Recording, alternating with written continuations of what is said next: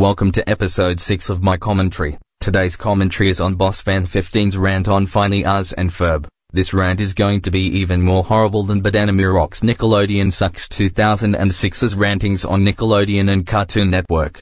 Also, his rant contains bad language. Let's get started. Phineas and Ferb. More like fuckity and shit.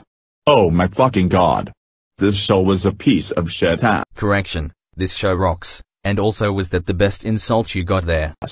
This show is a huge rip-off of Johnny Test, which was bad enough. Wrong. Phineas and Ferb is not a rip-off to Johnny Test because they don't own by the same company, and also Johnny Test is belonged to Warner Brothers Animation, Wild Brain and Cartoon Network, and Phineas and Ferb is belonged to Disney Enterprises Incorporated. It is also one of my favorite Disney Channel of all time next to The Ghost and Molly McGee.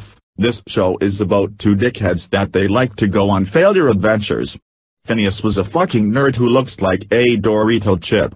Ferb is an ass guy who doesn't know how to talk. If he sings a song on American Idol, then he would never get the prize and get booed by the judges and critics. Candace was a fucking bitch bossy bot to Phineas and Ferb. And Perry? Well, nobody cares a fuck about him. Not even 100. And not even 10, or infinity. Was that the best insult on the characters? This show became popular, and it has its own movie called Phineas and Ferb, Across of the Second Dimension. Which that movie was a major piece of shit as fucking shit. Correction, that movie rocks. And worse, it has a long of games too as well. What the fuck? Disney, you should be ashamed of yourselves for making these shit games. Are you? And worse, this show became the best show on Disney. Holy shit. They suck for that. Are you? Thank God this fucking piece of shit got cancelled in 2015.